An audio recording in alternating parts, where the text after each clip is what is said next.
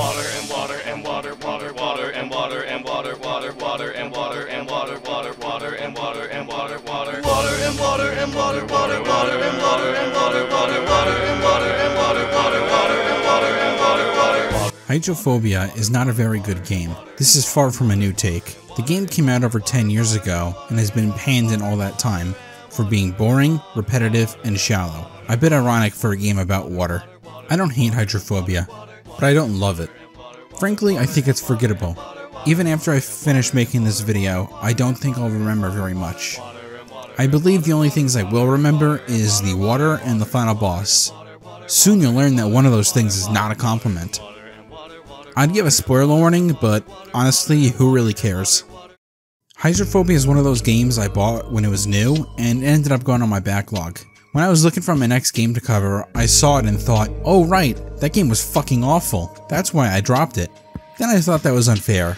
I had only played 20 minutes, and that was like 10 years ago. How bad could it really be? Well, it was fucking awful, and I remember why I dropped it. The trouble is that the game is mediocre. It's bland. The world building is bland. The story is dime a dozen science fiction, the gameplay is stiff, and the music is generic. When it decides to even work, that is. Normally, I can look past a generic story in a game, if the gameplay is fun. Sadly, the gameplay isn't very fun. You play as Kate, an engineer aboard Queen of the World, a city ship. A bit like that Freedom Ship concept, or this thing here fully realized. The ship is celebrating its 10th anniversary when it's attacked by terrorists, who seem to subscribe to the idea that all life must end.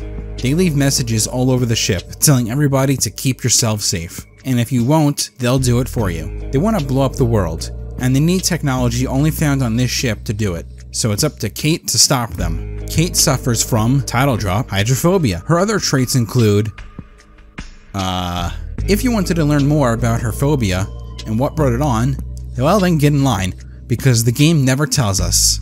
Okay, well they give us a couple of seconds of a nightmare sequence at the start of the game.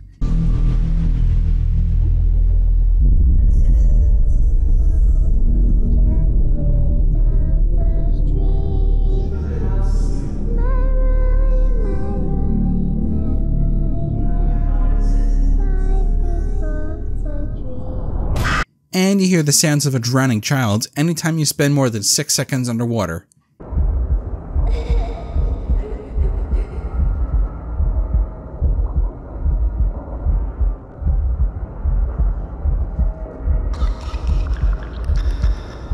Yeah, that's not gonna get old fast. Now, why would a hydrophobic get a job aboard a ship? That's a great question. For someone with hydrophobia, with a crippling fear of water, she seems to have no problem whatsoever swimming all the time. It'd be like if they told us that the Doom guy in Doom 3 was deadly afraid of the dark, and then you just spend the whole game in the dark. Probably one of the only positive things about this game is its water physics. For 2010, this looked really impressive, and it still is impressive now. Even newer games struggle to make water work sometimes. I really like how the waves look, and I like how objects swish around on them too. I like how you can see water on the other side of glass, and how you can shoot this glass and make the water come out. This is all interesting, and it's very sad that the game doesn't do more with it. It just looks like a lot of wasted potential. The water isn't one of the problems this game has. It's the swimming. The swimming controls are terrible. Kate moves stiff on dry land as it is, and the aiming in this game is very janky. In water, it's even worse. It feels like you have to fight the controls to swim even through narrow hallways, a place you'll be spending what feels like half the game in.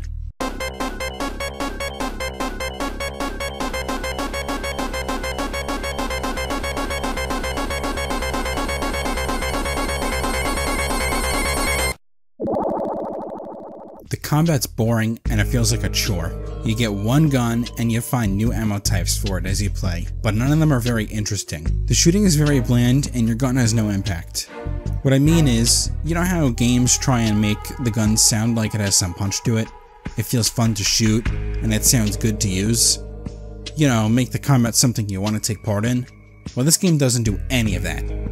The gun sounds like a toy, and that includes the enemy ones too.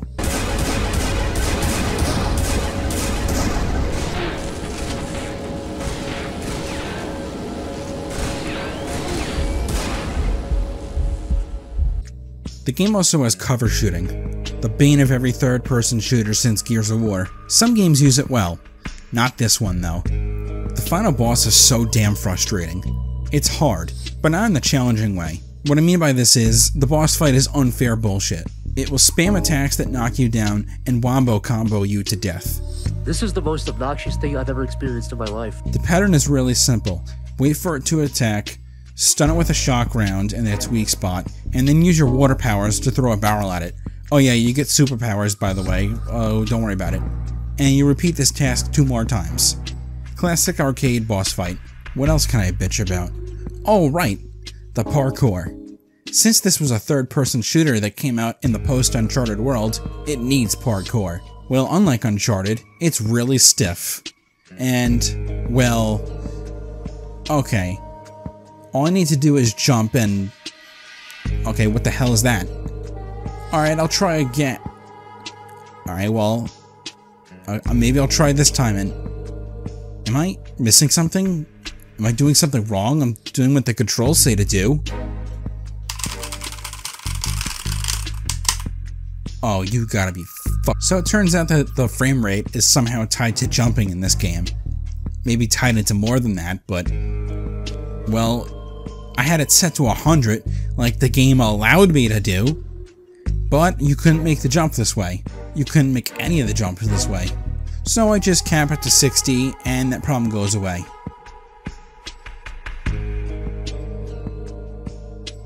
Well, the frame rate would explain why objects are spinning like this also.